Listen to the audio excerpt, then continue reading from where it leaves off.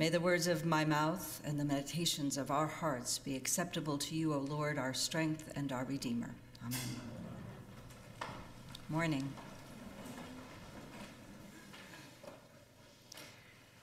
So today is not only St. Patrick's Day, there's a fair amount of green out there, not quite as much as I might have expected, but quite a bit of green. So happy St. Patrick's Day to everyone. It's also the fifth and final Sunday of Lent. And since I only got to preach at the first one and the last one, today is a review. It kind of is. So, because next week we're going to celebrate Jesus' triumphal entry into Jerusalem with Palm Sunday and begin that whole journey of Holy Week. We'll follow Jesus and his disciples as he's arrested, tried, crucified, as he washes their feet, eats Last Supper with them. And we'll stand in awe with those 12 disciples when Jesus rises from the dead and walks with them and talks with them and eats with them humbly before ascending into heaven. And I am reviewing these 5 weeks of Lent because they prepare us for this momentous week, for this momentous moment. They open our eyes and our hearts, each week building on the next, until this week, this fifth week, the turning point, the time when the hour has come for the Son of Man to be glorified, the time when we are asked to hate our lives, to die to our old selves, and to reaffirm our service to God, to love, to Christ. In that first week of Lent, we saw Jesus driven into the wilderness where he was accompanied by angels and wild beasts and tempted by Satan. In that moment, we begin the journey of Lent knowing that we are not alone when we find ourselves in the wilderness. Too often, we think of that story as needing to be alone when we're sad. But it's not that. He was with the angels. God was with him. God is with us, and God is in each other with us.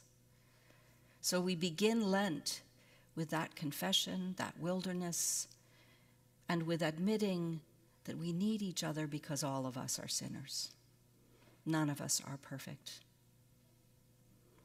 In the second week of Lent, when we heard the wonderful preaching of the Reverend Fred Chisholm, and also his story as a black man in New Hampshire, which was appropriate to that week.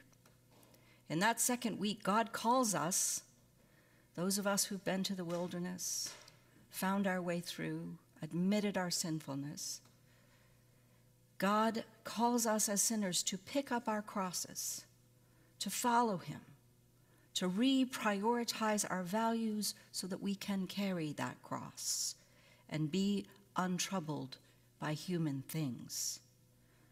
And so here we are, 2 weeks in, Lent 1, Lent 2, admitting our humanity, our inability to do it on our own, and we have put things aside that hold us back from love, and we have knelt down to pick up the cross, agreed to do the hard work of love.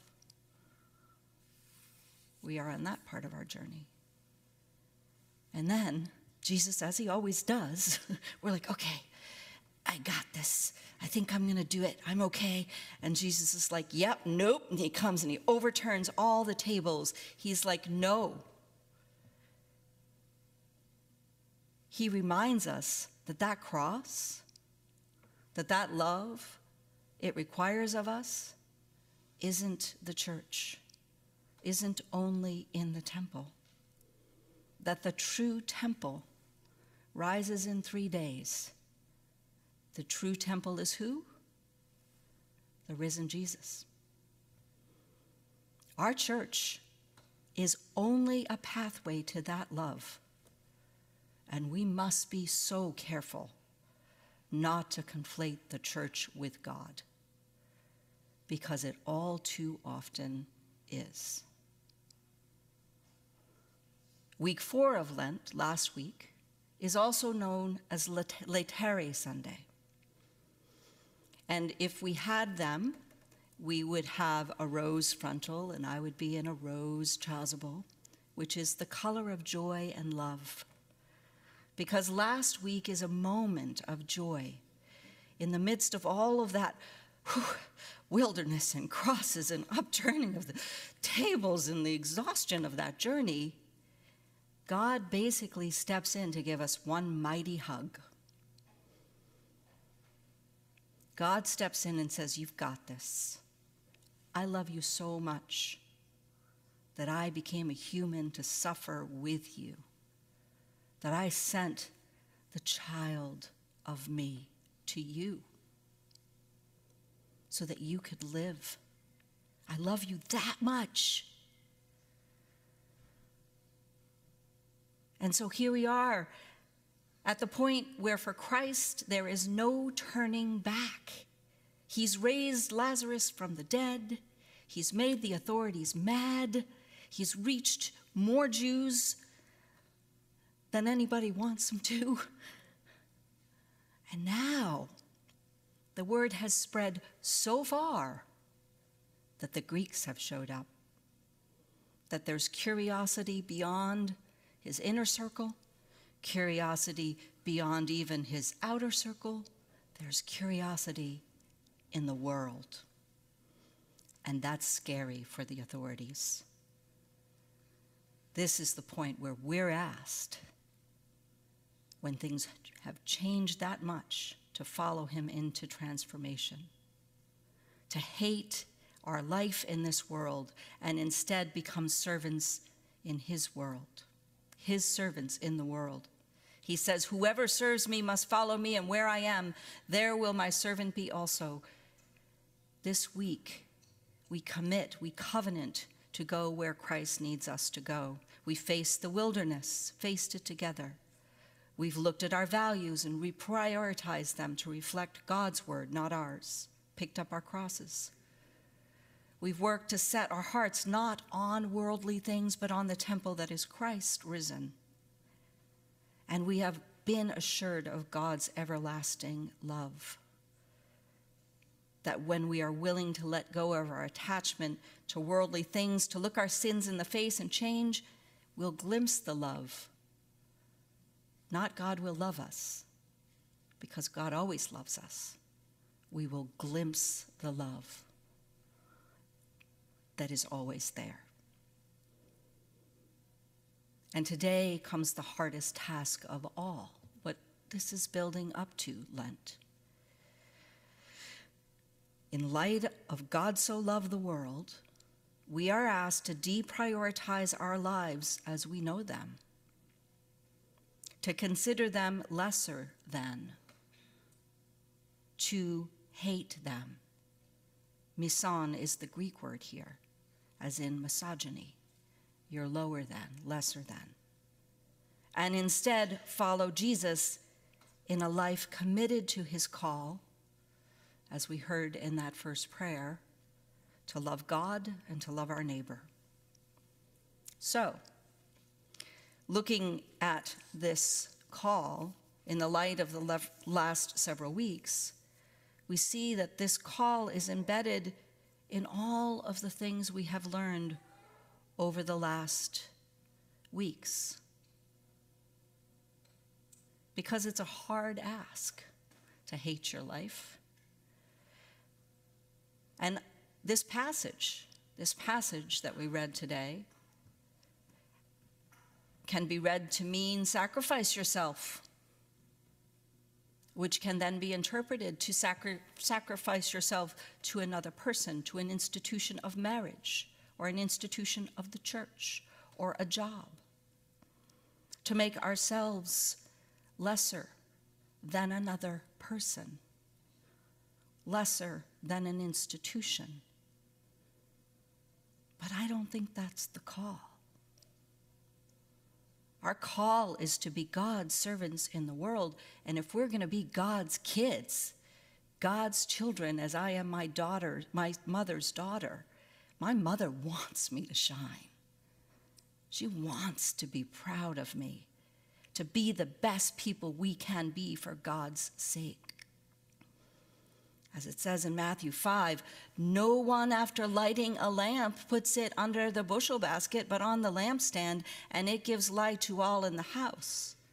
In the same way, let your light shine before others so that they may see your good works and give glory to your Father in heaven.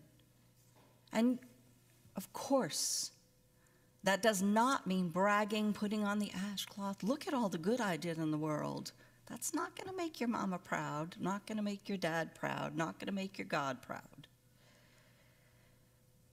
What it means is simply that your compassion, your love, your kindness, your creativity, your courage is so open and free, so faithful that God's love will hold you even when things get hard, that it's so dedicated to God that it's just gonna shine out and you won't be able to hide it. It will shine and shine and shine. And here's the thing, because part of this is dying to the things that stop you from shining. Because if it can't shine out, then God is probably calling you to reprioritize your values. Probably calling you to die, to hate some of the things that you thought were right, that would make you good, so that you can truly do the work God called you to do. Remember, Jesus upturned those tables. And those tables, we don't think about it now. We think, oh, as money changers, they were doing what they were supposed to do. This would be like Jesus coming in and taking off my chasuble and burning it and knocking down the baptismal stand and tearing out all the pews. This is not Jesus going into Wall Street.